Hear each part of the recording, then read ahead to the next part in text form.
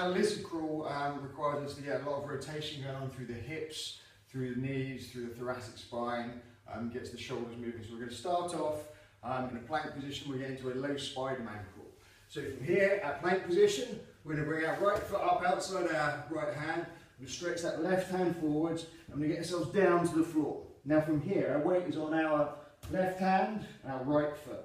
Our right hand makes a big circle, stretches forward.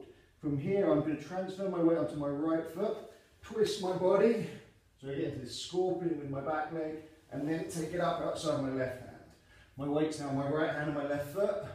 Big circle, transfer, reach round, come through. Circle, keep your hip low, step up. Circle, keep your hips low, step up. So there's a lot of movement going on through the spine from the side. Looks like this. We get down into our position, make a circle, transfer, come through. Circle, transfer, come through. Circle.